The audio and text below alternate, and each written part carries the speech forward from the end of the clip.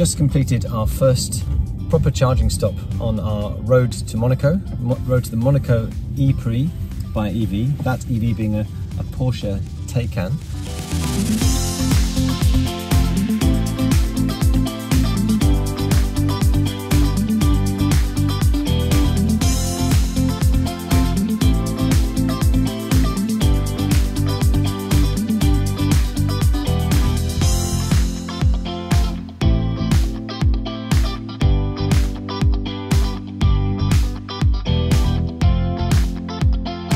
Okay, we've stopped at Videbon service station en route to Monaco to charge the car.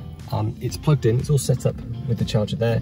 So the car's own display is telling us the battery's charging and the condition and the range, and the IONITY app is telling us the same thing as well.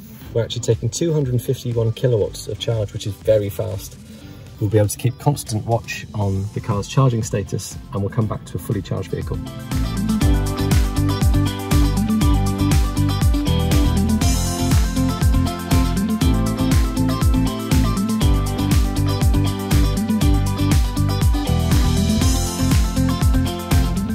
So we're just turning onto the iconic Monaco circuit, having driven 1,250 kilometers by EV from Calais.